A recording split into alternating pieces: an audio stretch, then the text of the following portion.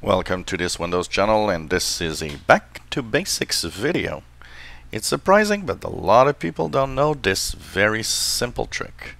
You've got stuff in your recycle bin. You've got hundreds or many different files that are in the recycle bin. You want to remove them from there in a very quick way. Very simple. Put your mouse pointer over the recycle bin. If you have a touch device, you can touch and hold on the screen on the recycle bin.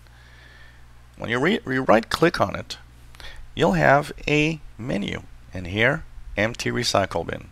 That's all you need to do, and click yes, and it's empty.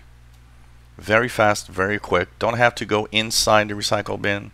Don't have to erase them one by one. Some people do that. It's a simple trick, but a lot of people don't know this.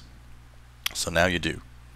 Right click on the recycle bin and choose to erase or empty the recycle bin. If you enjoy my little tips and tricks in my basics video, why not subscribe to the channel? We'll have so much more of these little videos.